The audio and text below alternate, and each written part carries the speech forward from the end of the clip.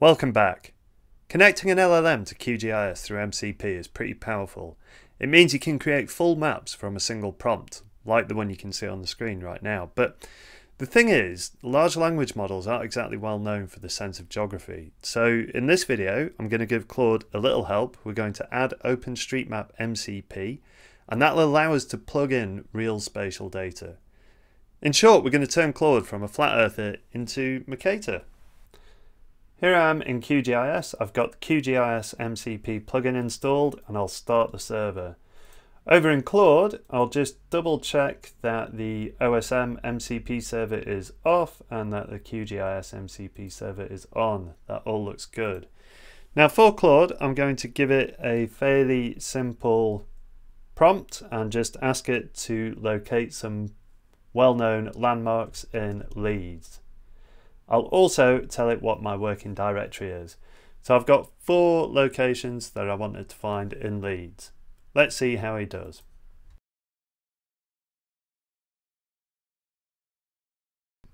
I can see in this part of the code, because it's explaining what it's up to, it is going to define the locations with approximate coordinates in Leeds. So I'm not expecting these to be very good at all.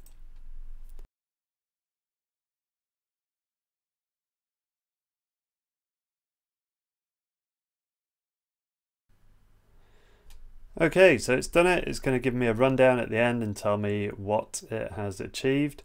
One thing that I've noticed with the QGIS MCP in Claude is that it's very bad at layer ordering. So if I move lead strip points above, we can actually see where things should be. So let's zoom in here and have a look at the Ox Club. That is not in the right location at all. Leeds train station, yeah, we can deal with that. The Corn Exchange, not quite. The Corn Exchange is this circular building here. And then Leeds Playhouse, not at all. Leeds Playhouse is... Oh, it would help if I knew where it was. I think Leeds Playhouse, yeah, it's down here. Okay. So Claude has not done very well just using QGIS MCP alone. What I'm going to do next is turn on the OSM MCP and see how Claude fares then. So I've started a new project. I have put in the same prompt. I have just added a little bit to the end, set the map CRS to EPSG 27700. And then in the tools, I am going to set OSM MCP server to be on. And then I would like to send this. And we'll see how Claude does this time around. So we start with geocoding. This is one of the tools available in OSM MCP.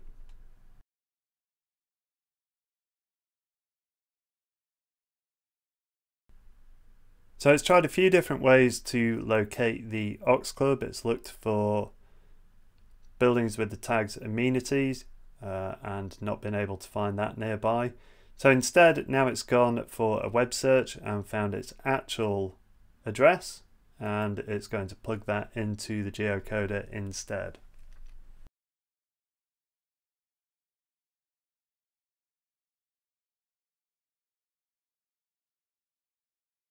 Okay, it's finished and it's done some unexpected things. Let's check out what I asked it for first of all. Leeds train station, that looks alright, that is bang on. And then if we go to the Corn Exchange, again, very good. The Ox Club looks very close. The Ox Club's kind of in the back here. All the baked Alaska you can shake a stick at. And then Leeds Playhouse finally. Yep, bang on.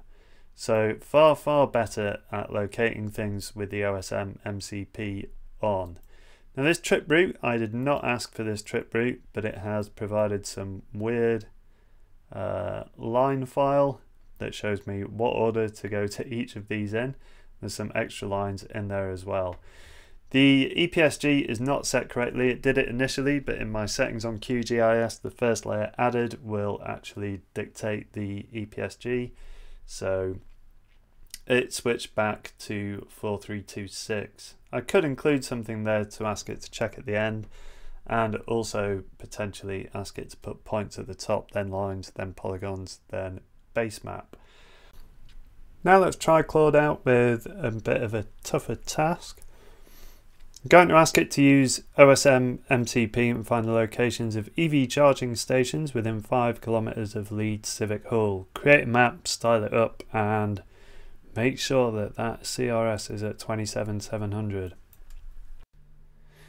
Now, while this is running, it had a look for Leeds Civic Hall and then found the EV chargers. It tries to write this to a GeoJSON and there was a bit of an error there, but it worked out how to get around that off its own back. Added them to the map, styled them up, and then once again gets the layer order wrong and puts OSM on top. So pretty neat what it can do there. I wonder how good the 5K buffer is and also exactly where Leeds Civic Hall is.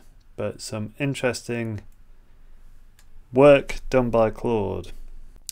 Are you using any MCPs in your own GIS work? I'd be really interested to know about what else is out there.